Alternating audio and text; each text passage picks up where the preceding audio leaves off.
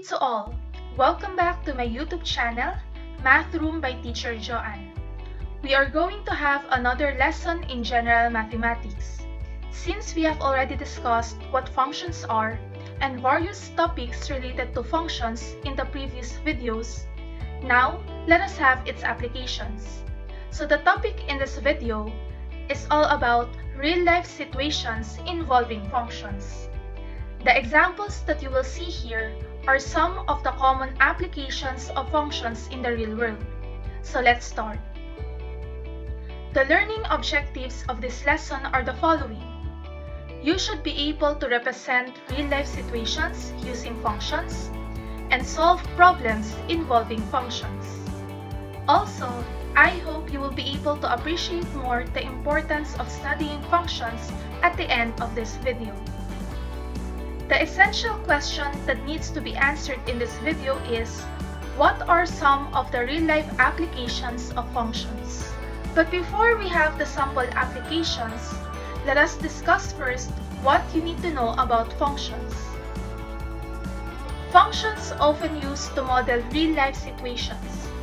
A function model is used to show the relationship between two or more quantities. In everyday life, many quantities depend on one or more variables. Let us have some examples. Water bill depends on water consumption. Speed is a function of time and distance traveled. Revenue is based on the price and the number of products sold. So let us now have some applications of functions. Function can be applied in business. Let us discuss cost, revenue, and profit functions. These three concepts use the idea of a linear function. What is a cost function? Total cost refers to the expenses for the production of a product. And in a total cost, it contains two. We have the variable cost and the fixed cost. When we say variable cost, it is an expense of producing or making one product. This cost depends on the quantity produced and vary depending on the volume of the production. It includes expenses on the raw materials, direct labor, and etc.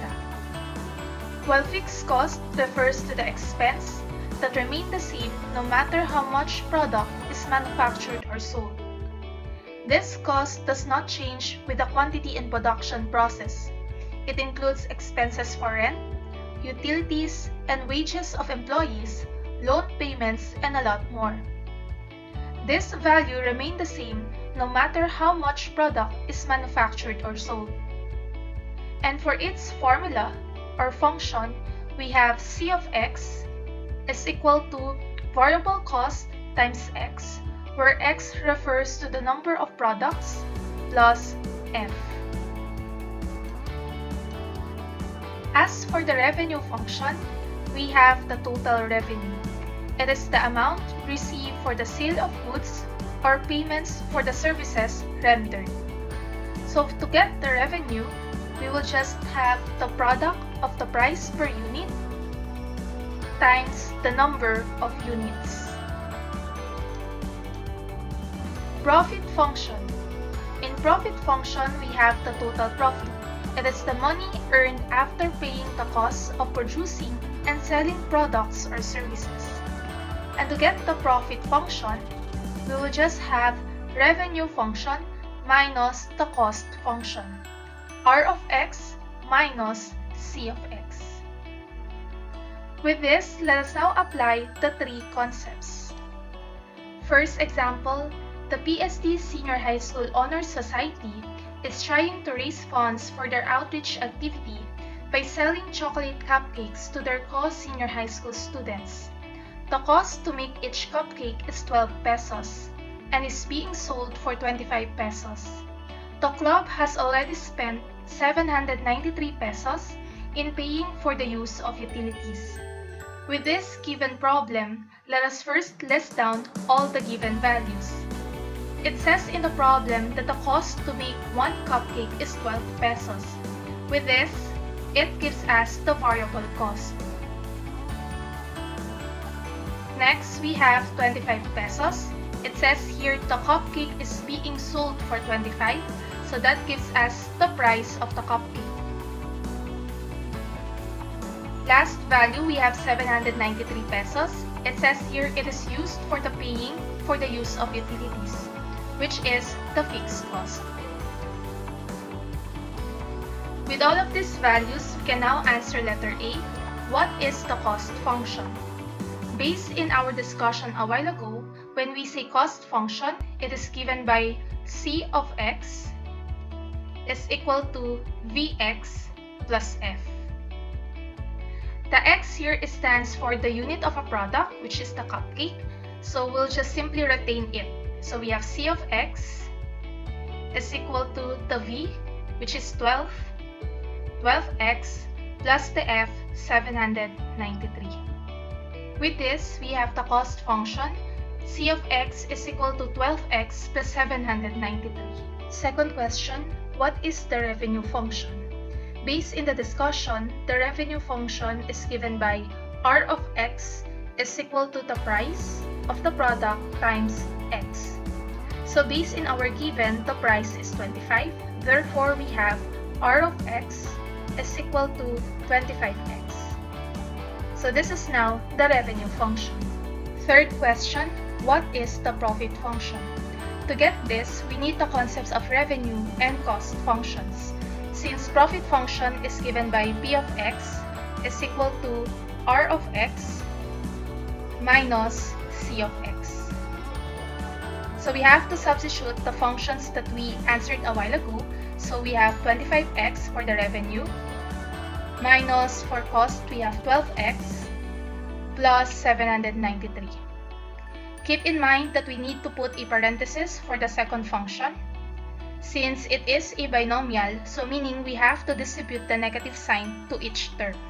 Without putting a parenthesis, you might have a different answer, and that is wrong. So we have 25x minus 12x minus 793. Simplify by combining these two, we have 13x minus 793, which gives us the profit function. Fourth question, how much is the total profit if 60 cupcakes were sold? Since we are being asked to find the total profit, we will be using the profit function here. In the previous item, we have the profit function P of x is equal to 13x minus 793. So since it says in the question 60 cupcakes were sold, we need to let x be 60. So we have P of 60 is equal to 13 times 60 minus 793. Multiplying these two, we have 780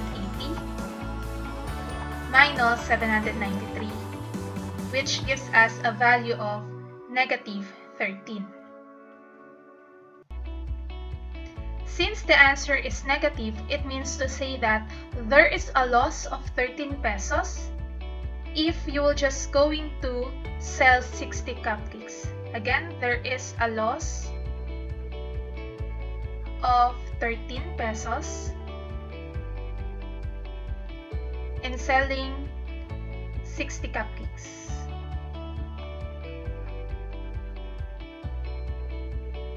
That's the meaning of the negative here.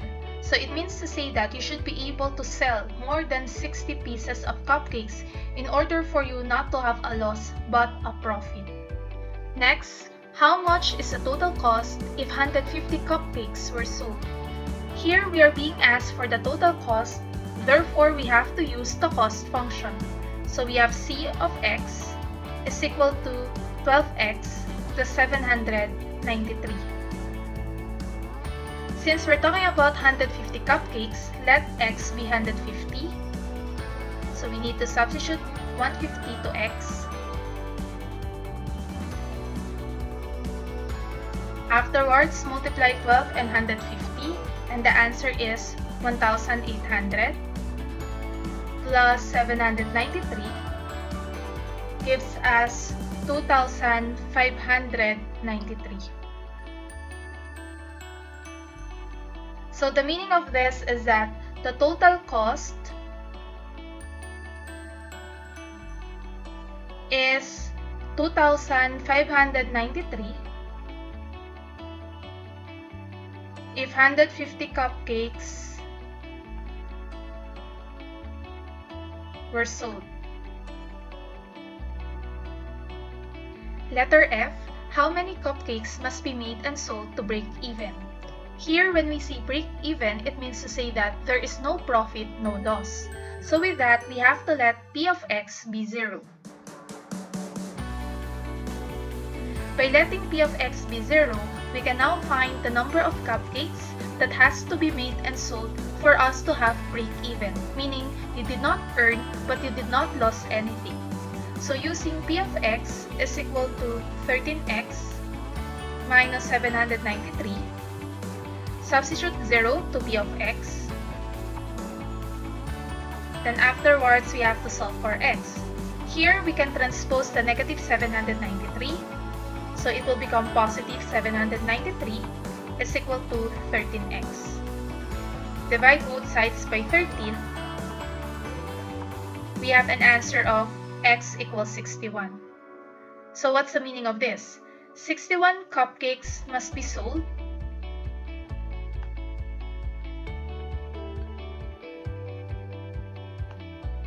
to break even. Other functions.